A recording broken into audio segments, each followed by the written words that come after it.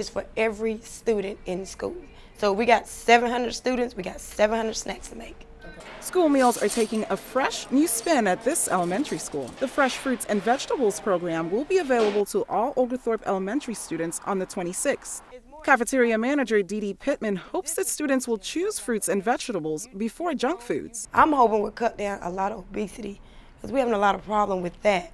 And to me, it'll just encourage mom too.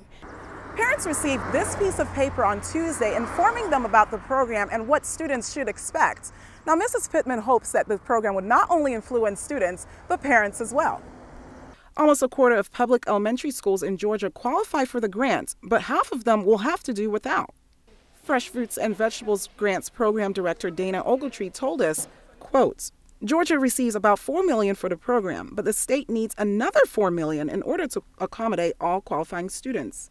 To qualify, half the students must be eligible for free or reduced lunch. This year, the state was only able to fund schools having 80% of more students eligible for free or reduced lunch. Reporting for Grady News Source, Sophia Danner-Okotie.